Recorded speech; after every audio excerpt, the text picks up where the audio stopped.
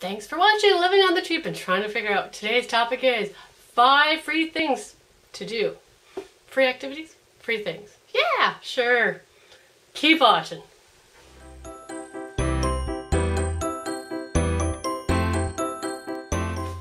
So today's topic is a collaboration. Thank you to the Facebook group. If you want to join, you may. It is moderated, just so you know. So it may take some time for your requests to be approved. You could join out on Facebook. It's called How to Collaborate with Your YouTube Friends. So hope to see you there. My mouth is not working today. Anyway, today's topic is 5 free or almost free fun activities to do. So I wrote them down and I actually came up with more than 5. Oh, check me out, I'm on a roll. That's probably because I took a few days off. Sorry about that, guys. My husband was on holidays. Couldn't get the videos done. Just couldn't do it. Anyhow, number 1, which is one of my favorites, is go for a walk. How hard is it to do? If you've already got these puppies attached, feet, not the shoes, you can go for a walk anywhere. So I wrote a few ideas of where to go for a walk. One could be in the forest. Actually, we've got a forest very close. Well, not a real forest, but a small park forested area in the city. A beach, a park. How about a downtown? If you don't go downtown regularly, maybe go over there. Or do some sightseeing in your own city. Sometimes it's neat to see some little areas of your city that maybe you don't know very well. So that's what we do. Also, one thing I like to do is when you're traveling, try to find some free walking tours. Some are unguided and some are guided. Sometimes it's just a pamphlet from the visitor center of that neighborhood, and you could do a free walking tour. Number 2, I was going to say go for a walk, but I just said that, didn't I?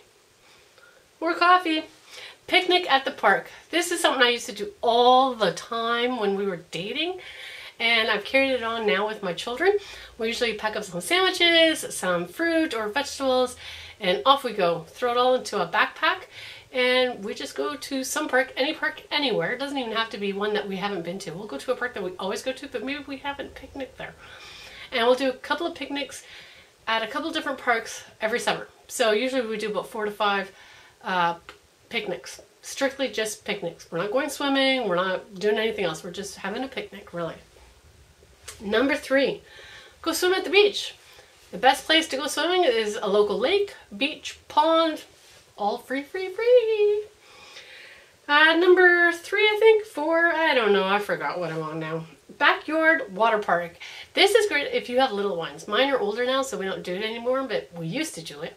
We would have a toddler pool, a slip and slide, what else? Oh, sprinklers. If you have a trampoline, set up the sprinkler under the trampoline. That adds a little bit of more fun for them. And the kids used to love it. We would have the neighborhood kids come over too, and it'd be our little like Summerland water park in the backyard. It was awesome. So if you already have these things like a slip and slide and a toddler pool and a trampoline and maybe a sprinkler that you only use for watering your lawn, use a sprinkler for fun for the kids. The kids love it. It's really surprising to me. The next one I like to do, and I still do this to this day, is go on a bike ride. I will drag out my kid, my youngest, and we will go on a bike ride. We usually save this for summertime activities. It's still kind of spring here, so it's a little bit cold on your hands unless you have gloves. She doesn't like to wear gloves when she's bike riding, so it can be a bit of a hassle with her, but I do love bike riding in the summer. I'm targeting these mostly to summer activities because it's spring going into summer soon, so that's why the activities I've listed are mostly summer activities.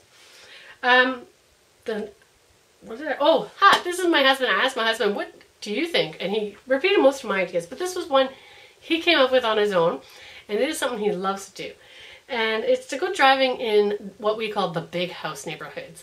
So we live, middle income neighborhood, average housing, and we like to go into the richer areas where they've got mansions and guest houses, or sometimes the hedges are so big you don't even see the house.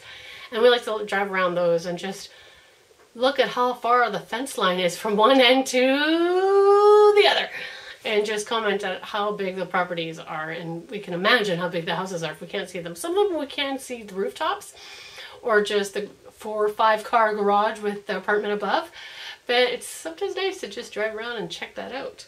So my last idea, which is kind of two different ideas, but they're kind of the same, but not really. If you have a smartphone already, this is a totally free activity. Download an app. I'm just going to reach over for my phone because I wasn't smart enough to have it on my lap while I was recording this.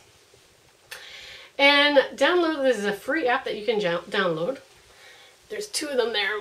One is geocaching and one is Munzie. I don't know if you can see with the reflection. There you go. Geocaching.com, Geocaching. It's a treasure hunt using GPS from your phone with the GPS satellites, of course, in the sky. And you're finding treasures. They're all over the world. There's over 3 million of them hidden all over our wonderful planet Earth. And it costs you nothing to do. All you have to do is sign up with a free account. So give yourself a code name. My name is Scrap Happens. If you see me anywhere, just let me know. Say, hey, Scrap Happen, hi. And then you find, say you are going for that walk in the park.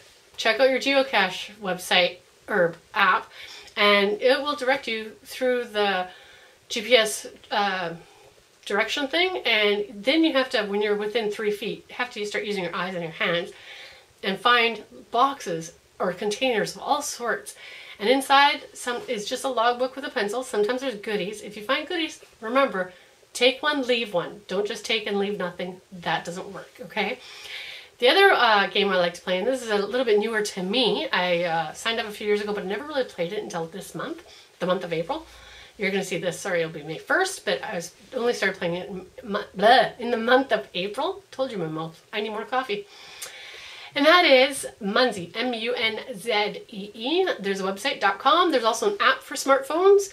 I don't use iPhone, so I have no idea, but I do know it's on the Google Play Store. And again, it's a free app. Again, you have to sign up with your own tagline, name, whatever. And again, I'm Scrap Happen. Seems to work on everything, so I have the same name. Yes. Anyhow, go on there, and what you're looking for are QR codes, and you use your phone to scan the QR codes, and as you find more and more, you level up. And it's kind of interesting how that works. With geocaching, it's a little different. It uses the same idea as GPS identification, or not identification, but GPS location device. The two games are using the same technology, but for different things. So in geocaching, you're actually looking for something. In Munzie, you're actually only looking for a QR code. You're not necessarily looking for a box or an item to open. I keep saying box, but it's not always box.